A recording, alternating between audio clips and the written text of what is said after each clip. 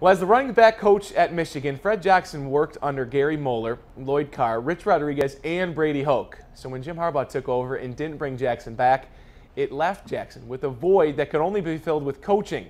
Today, he announced that's what he will do at high school. Casey Hollins has more. Once they see that you're winning football and you're doing it the right way, then more people want to be a part of it. That's what Fred Jackson hopes he can do for Ypsilanti High School's football program. One season removed from coaching at Michigan, Jackson says his son Josh was a big part of his decision to come here. I would go to his practices in the summer and August. I said, what am I doing on the sideline when I should be out there coaching and teaching?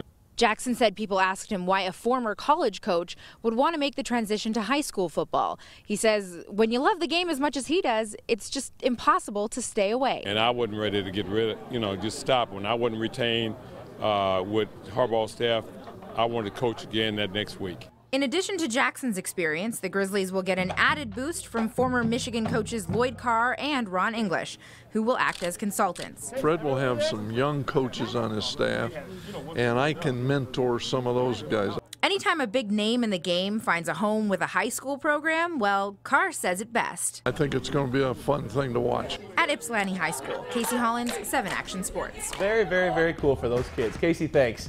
Only an hour and 15 minutes left to vote for our Leo's Coney Island High School Game of the Week. Dakota and Eisenhower had the lead earlier tonight, but look out, Chelsea and Trenton storming back. They are in the lead, but go to WXYZ.com to vote and bring us to your game Friday night.